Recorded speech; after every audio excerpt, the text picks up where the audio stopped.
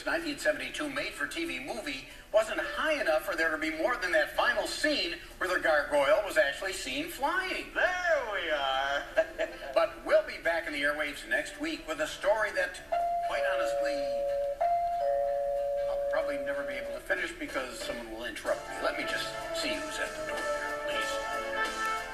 Notice that we don't have a high enough budget for me to fly over there like the gargoyle either. Lucky they give me a bus pass.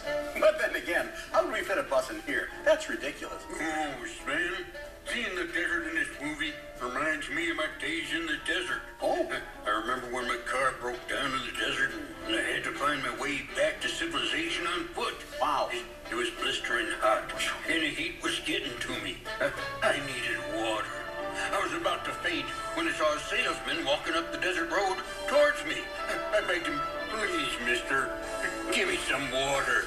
He said, "I'm sorry, pal, I don't have any water. I'm a tie salesman. You want to buy a tie?"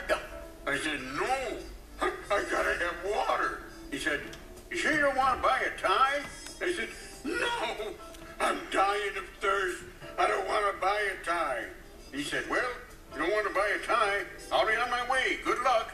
And off he went. I was so thirsty. Finally, so I'm just crawling down the road. Up ahead, I see, of all things, a restaurant. What? I thought it might be a mirage till I crawled up to the door and asked the maitre d', "Are you for real?" "Of course, monsieur," he said. I asked him, "Have you got water in there?" He says, "But of course. Fresh H2O chilled to 40 degrees. I said, "Thank goodness. I'm coming in to finally have some water." And he says, "I'm sorry, monsieur, but we don't allow anyone in without a tie."